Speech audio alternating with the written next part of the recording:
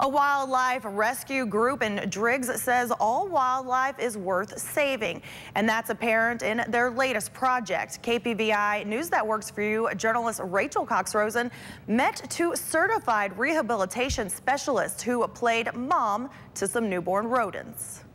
Oh my goodness. You're looking at a newborn baby marmot, one of 6 rescued by the Teton Wildlife Rehabilitation Center. When we first got them, they were about a week old. They were nearly hairless, eyes closed, ears closed. And raising them has been no simple task. I think we need to order some other nipples. We needed to bottle feed them 5 to 6 times a day, so that was pretty exhausting. You have to make sure they're warm and comfortable and safe. And then you have to also stimulate them to use a bathroom like mom would in the wild. So it was a lot of responsibility. The marmots were found on March 28th in a car engine in Idaho Falls. They were taken to Idaho Fish and Game and then to wildlife biologists Lindsay and Renee at the Teton Wildlife Rehab Center.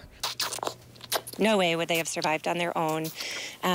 The state agency, Fish and Game, can't rehab orphaned offspring. So we've taken them from the point of you're either going to die or humans are going to take care of you, and to a point where they get to be wild animals again. That's the whole goal of the Teton Wildlife Rehab Center, officially established in 2015 and worked on for 6 years by Lindsay and Renee. I had this dream one night, and I was like, we've got to start a rehab center. We've got to help all these animals. The group, which has about 20 volunteers, aims to one day intake and release around 50 animals every year. For now, they're in the midst of raising funds and building a permanent building. I really want to create a facility where we could educate the public on how to reduce human-wildlife conflicts and teach people how to coexist and provide a sanctuary to get these guys rehabilitated and out back into the wild. But for these now 10-week-old marmots, an injured fox, and more, Lindsay and Renee have already made all the difference. Rachel Cox-Rosen, KPVI News That Works For You.